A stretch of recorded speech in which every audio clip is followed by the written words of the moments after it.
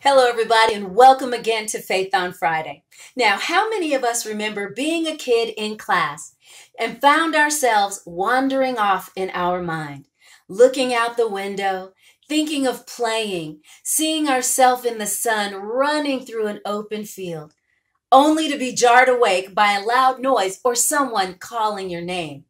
And now we've gotten older and we're still kind of doing it. You go to coaches and counselors and even business gurus, and they say the same thing.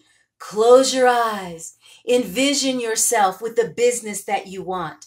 In your happy place, what does your relationship look like? In your dream world, what kind of finances do you have?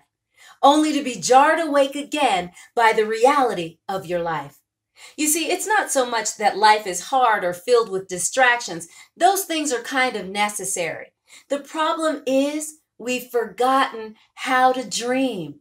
We haven't taken the time anymore to close our eyes, lean our head back, and envision ourselves in our happy place. That happy place reminds you of where you're going.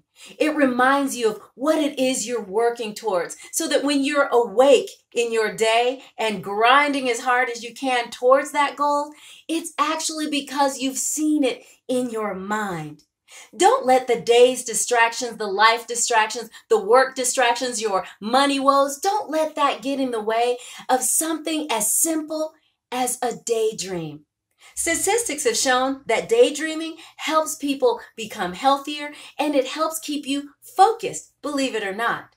So the next time you see yourself just super busy and can't seem to find your way, the best thing you can probably do is close your eyes and dream. Thank you everybody for watching, and thank you so much for sharing the video. My name is Rikkismith, and I'll see you next Friday.